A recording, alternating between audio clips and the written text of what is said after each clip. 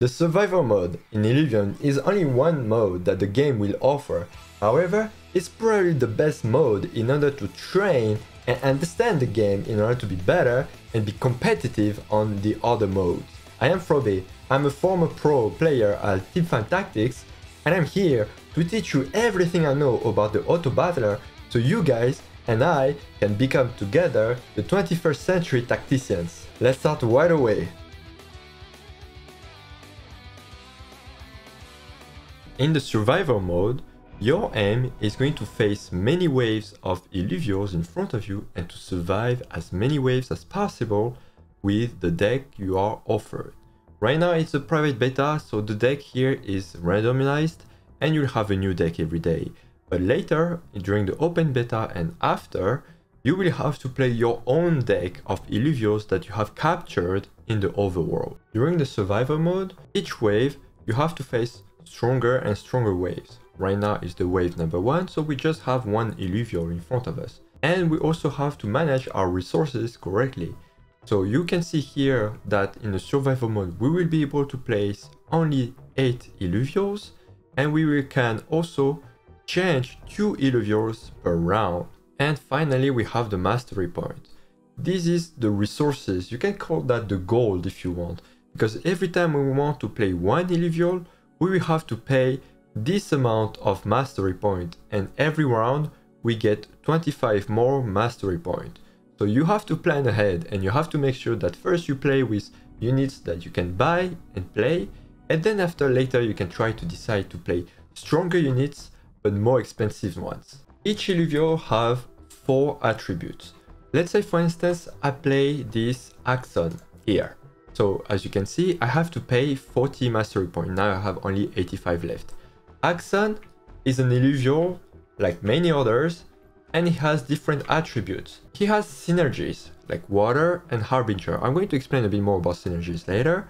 He has some core stats, health, energy, and some attack damage, etc. I'm not going too far about that. Just know that these stats are going to change based on the Illuvio. It has also an Omega ability. This Omega ability for Axon, for instance, is something that creates a shield around his head, and while there's a shield, he becomes tankier, more difficult to kill, but also he will deal some damage. And every Illuvio has its own Omega ability. If you actually want to know everything about the Illuvios, I have made already a video, and you can check this one after this video. So now let's talk about the synergies. You can already see that on the left and on the right, there are some synergies. So on the left, these are the synergies of your team, which is currently on the board. So not the team that is here. And on the right, it's obviously the synergies of the enemy team. So for synergies, there are a few things you need to understand. The primary synergies are the synergies that most stage 1 Illuvio are sharing. As you can see, Tatopi is Earth and Cyan. These are primary. Lura is Earth and Rogues. These are primary synergies as well. Arcos is a stage 2 Illuvio, so he has one which is primary, like nature, and the second one, which is a composite. I'm going to explain it a bit, but these are the composite synergies. And finally, if we go to the late game units, the ones that are very expensive because they are stage 3 units, you can see that Rainfire is Inferno and Slayers. Both are composite. So in order to use the bonuses from the primary synergies, like water, for instance, you need to have at least 3 water Illuvio on the board. Here I have only 2 because the ranger is water thanks to her weapon. I will explain the weapons a bit later. And Axon is water as well. So if I want to benefit from the first bonus of water, which grants more energy to every Illuvio that is water, then I need to add another water Illuvio. For instance, Alfie. You saw the little animation, it means that I activated the water. For every primary synergy, the bonuses are activated only if you reach 3, 6 or 9 Illuvios with the synergy. As for composite synergies, like Harbinger, which is a mix of Bulwark and Cyan, because if you remember correctly, Axon is a Harbinger. These are composite synergies. It means that Axon will count as 1 Bulwark, 1 Cyan, and 1 Harbinger.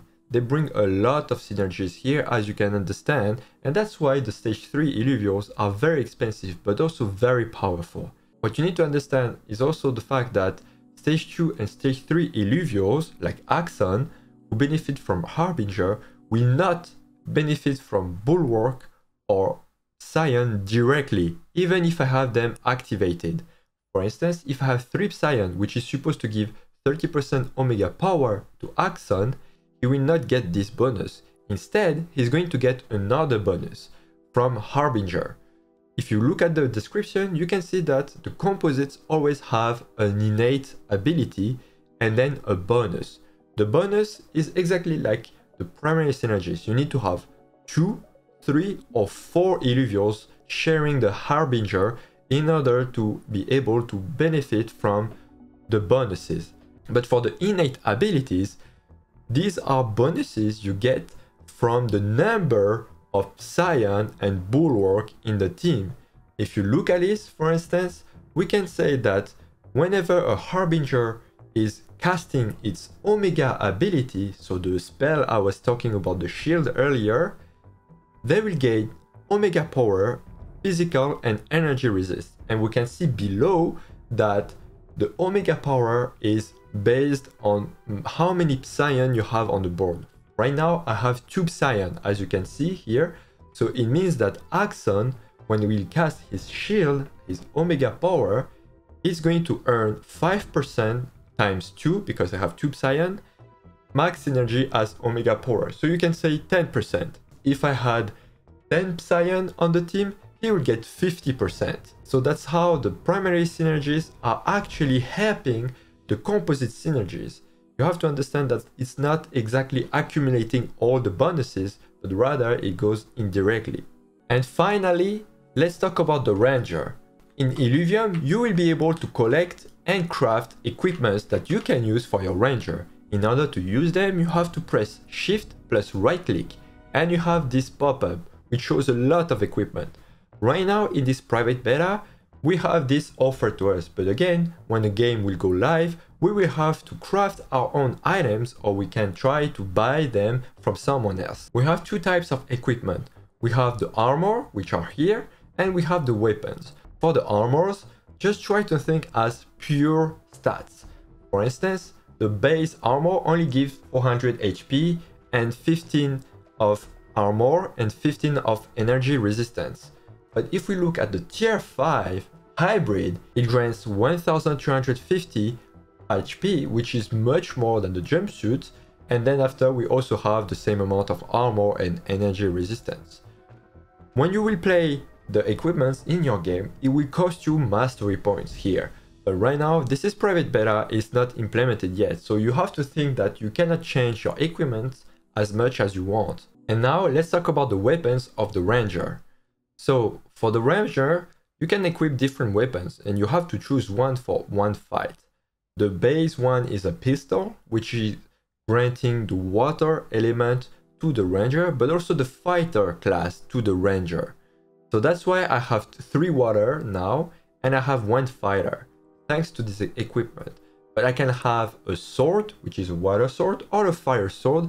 We will have actually for each weapon, we are going to have every element. And we can see also that the class depends on the types of weapon. For instance, like I said, a pistol is fighter, sword is fighter. If it's a gauntlet, we have Psion. Here it's a fire Psion. Here it's a nature Psion. Then we can have a shield that gives bulwark, which is a tank synergy, tank class. Then we have also the daggers, which grants rogue. It's more like an assassin class. And here we have with the element of earth. And we also have a staff, which is air here, and empath. So the staff is going to be more like empath build around support units. Each weapon has also a different Omega ability. For now, I just equipped a staff. And if I right click on the hunter and I put my mouse on the hunter, I can see that the staff has an ability to shield everyone around the Ranger. And also the people who are shielded will gain more attack speed. But if I decide to actually have a shield like this, the ability changes, and now from the AoE shield, I'd rather have a small AoE of damage when she slams the shields on the ground, and it will stun every unit that she touches that way. So you really need to adapt your strategy based on the weapons you get in order to maximize her potential and use her as a good flexible Illuvium. Okay, so now I have talked about all the basics you need to understand for the survival mode. I'm going to teach you the concepts, the first concepts of team building to make sure that you are making a good team, well-rounded, so you can beat your enemies. So whenever you want to build a team of Illuvios, you have to consider this something similar to an MMORPG. You know, when you go into a dungeon, you always try to have one good tank or two off tanks, then you need to have support or healers, and also you need damage dealers. Whenever you create your team, you have to think the same way. You need to have a good harmony between offense, defense, and support. This is an example of a good team. Right now, I have my defense thanks to Scarabok, which is a good bulwark. I have also Arcos, which is Aegis. Aegis is bulwark as empath. And you will see that empath is also a good support class. And then you have the ranger, which is bulwark. And now if we look at the offense, I do have a Tatopi, which is a Psion. It deals a lot of energy damage. Consider that like magical damage. And then I have Vermi, which is also a good damage dealer while being empath because it shields itself, so it has some utility. And then finally I have Rake, which is a rogue. A rogue, consider that like an assassin. The idea of the classes for the Illuvios will tell you their role in a fight. Like I said earlier, if you have bulwark, these are the ones who are going to hold the line for you. They are going to be tough to kill. If we have empath, these ones are usually the one that gives a shield, that gives a heal. It depends on their ability, but the idea is they are here to support the team. And then you have Psion. These ones are the Illuvios that deal a lot of energy damage, usually with their Omega ability. For instance, Tatopi is going to deal a lot of damage when it's going to cast its Omega ability. As you can see here, we have the same with Alfie, for instance, which is going to deal a lot of damage with its Omega ability. Then we have Ripterus, which is another type of damage dealer. These ones usually rely on their auto attack. You know, auto attack means that whenever they attack normally, they will actually have enhanced damage. Something like Ripterus and Furiox really like this kind of damage. And finally, we have the last class, which are something similar to assassins. They are called rogues. They are like assassins because whenever the fight starts, they will jump to the other side of the board and try to assassinate the small little units and make a huge snowball from there. So for instance, in this team, I'm going to show you exactly the harmony of my team. Try to check this rake, which is going to jump there immediately, and try to look a bit at my team here, how it holds the line. So like I said, Rake jump here, and then I have Vermi using the tank for Rake, or dash, sorry, and then Tatopi dealing damage. You can see here with the missiles. And you will see that actually from this team, my damage dealers, Rake and Tatopi, are the ones which deal the most damage. It makes sense because they are the damage dealer. But if we look also at the damage tanked or received, we can see that Scarabok was and my ranger were the one which tanked the most damage. It's normal because these are my tanks. And now if we look at the heal and the shield, we can see that Arcos is the one that healed the most in my team, which is normal because it's a support. So always try to have a good balance between offense, defense, and support. And this is how you're going to make a well-rounded team in your games. So here are some tips I would like to give you about the survival mode. When you will start the game, you will always try to play with low-cost units.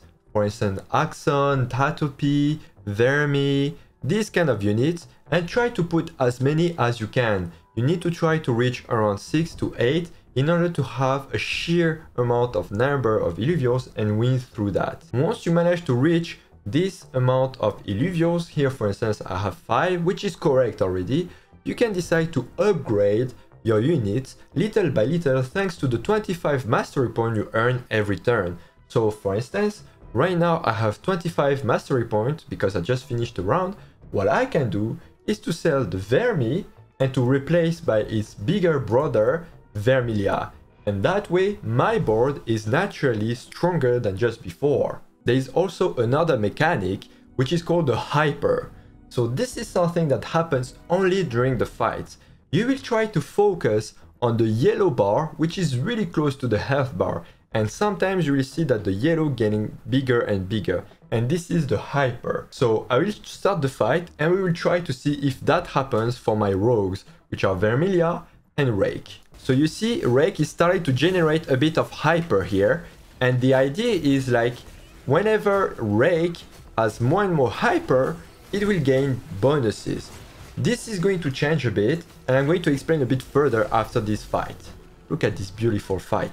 So the hyper, if I had to describe what it is in one sentence, I would say the affinities, fire, water, whatever, are the ones which are charging the hyper. And the classes, fighter, scion, bulwark, whatever, are the ones which manifest the power of the hyper. Right now it's a private beta, but later the hyper will work that way.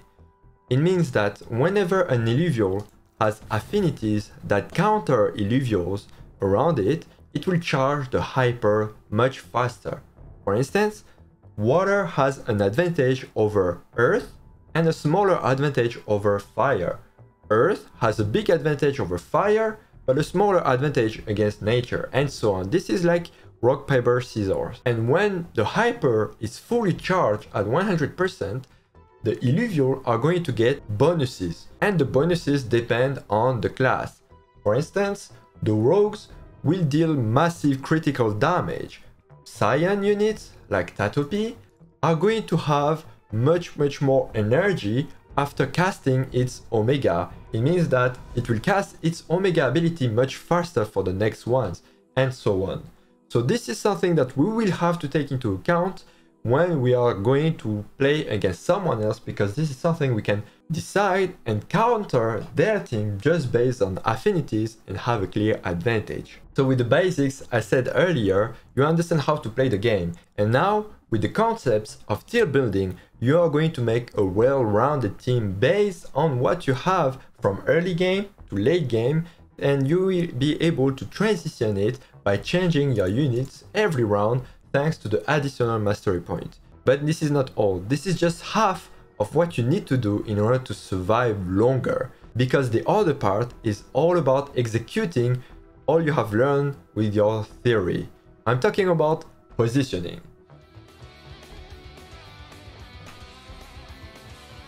Sun Tzu, the author of The Art of War, has said that great results can be achieved with small forces, and this is the essence of positioning.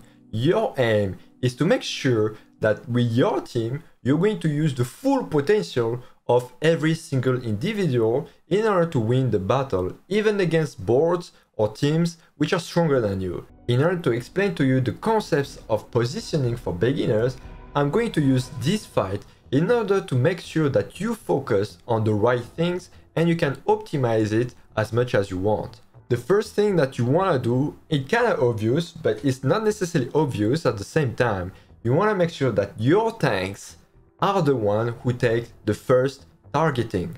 So in case you didn't know, whenever you play an Autobattler like this, the targeting is very simple to understand. Each Illuvials are going to attack the closest target, no matter what, within their range of course. And whenever for instance they kill one target, and they switch their focus, they will again look for the closest target possible. And if you understand that, then you can make sure that your tanks are always the ones which are close to the Illuvials of the enemy team. So here for instance, let's analyze a bit this board. We have a Furiox, which is a range unit. You can see that by right clicking and look at the range. 60 hex of range. A hex is a small thing here. You have 60 of range. That's a long range. You have Runfire, which is 6 of range. So you understand that he attacks from melee range. And then we have Dual F, which is also a 60 of range. So we can see that actually what's going to happen is that these two ones are going to attack from far away, and Runfire is going to be close combat. But also what we have to remember is that Runfire is a rogue. If we look at Slayer, we have rogue plus fighter. So Runfire is going to jump at the beginning of the fight and target actually the backline. So I have to be careful of that. And if I want to make sure that Runfire attacks a tank, I have to position myself correctly. For instance, I can simply put the tank here in the backline in front of Runfire, and I can hope that Runfire is going to attack my tank and is not going to attack my Tatopi, because I want my Tatopi to have the time to deal a lot of damage and basically stay unbothered. On the other hand, my aim is to make sure that I don't waste my time on tanks. Fortunately for me, here there are no tanks, so I can just position my rogues like this, and I'm going to focus immediately Dual F, because remember, rogue units always jump to the other side of the board and they always jump to the furthest possible. So they're not going to jump here, they are going to jump around Dual F no matter what. And what I'm going to do as well, in order to make sure that Runfire is not going to be smarter than I think and attack my units here, I'm just going to put them far away. I don't need to take any unnecessary risk, and by doing so, I make sure that this Runfire will waste its time here and I will kill these two units quite fast. And this is what's going to happen with this wave. So let's look at this. I'm attacking Dual F. Runfire is stuck here, so even if he has a big AoE, he's not going to touch many units. And actually I'm going to kill everyone even before Runfire kills my tank. And this is how you win a fight, just by positioning your tanks much better than the opponents. The second tip I want to share to you is focus fire. Focus fire is all about taking down units one by one as fast as possible, instead of attacking a bit everyone, spreading the damage, and in the end killing no one. In Autobattlers, what you really want to try is to snowball the fight, and you can do that by creating a number advantage, and for that you just need to make sure that all your units are targeting the same ones in order to kill them super fast. And this is the focus fire. For instance, in this team, I make sure that I have Thyriox, Scoriox, Tatopi, Scarabok, and Arcos. I want to make sure that they're going to target Axon to kill it super fast, because Axon is one of the tank, but if all my team is focusing only on Axon, it's not going to stay alive long. But for instance, if I had a positioning where I put someone in front of Singe, which is another tank, and some people in front of Axon, yes, I'm going to deal the same amount of damage, but it will be spread among different tanks, so the tanks are going to last longer. That is why I really want to make sure that I focus only Axon and I kill it fast. I'm still going to keep my ranger here in order to bait this Runfire, so this Runfire will be stuck here, like I said earlier, instead of attacking my team. And you will see, I will destroy this Axon super fast, and I think it's not going... See, Axon didn't even cast its Omega ability. It didn't have the time to have the shield and become tankier. And this is how I create a number advantage, just by making sure that my whole team is attacking the same targets. This is focus fire. The third tip, which is somehow similar to the first and second, but in another dimension. I'm talking about finding a direction where you want to breach the wall of the tanks in front of you. So for instance, in this example, there is a big tank here, and honestly, I don't really want to waste all my time on it, if I can, because it's a waste of time, of energy and resources. But I have to make a decision. From where am I going to attack this enemy? From the left side, from the right side, from the center, or from the backline with my assassins? So here in this deck, we have a deck with a lot of assassins, the rogue units, I mean. So this is why I'm going to focus rather by targeting the team where it hurts the most. It means the backline. And we will always try to do the same in any kind of team, because there will always be a weakness somewhere in the defense, and we have to use that weakness and breach from there. Don't waste your time on the most defensive and tankiest unit. Just try to find another way. So in this example, I don't want to waste my time on Titaner. I want to try to kill Duelef super fast because it's dangerous. This guy deals a lot of damage. So best way to remove a problem is to attack the problem, right? So we do the same here. And then what I want to make sure is, because I play around rogues, I can just ignore the Titaner and find that breach by directly attacking Duelef. If I look at the mastery points that's left, I think I can sell this Lura in order to have a run fight that's even more dangerous, and I can kill this Duelef super fast. Then after, all I need to do is to make sure that this small Lura just stays stuck on my tank, and then after, this game should be a piece of cake because I'm going to attack from the weak spot, and the weak spot is behind the tank here. So look at this, Duelef didn't manage to cast its Omega ability, and I killed already the most dangerous unit here. Now the fight will be a piece of cake. As you can see here, I'm killing all the squishy units before taking the time to kill Titaner. If I had to waste my time on Titaner first, I might have lost the fight just because the C4s and the Duelef would have the time to kill my team. So this is how you make a breach into the weakness into the enemy's team.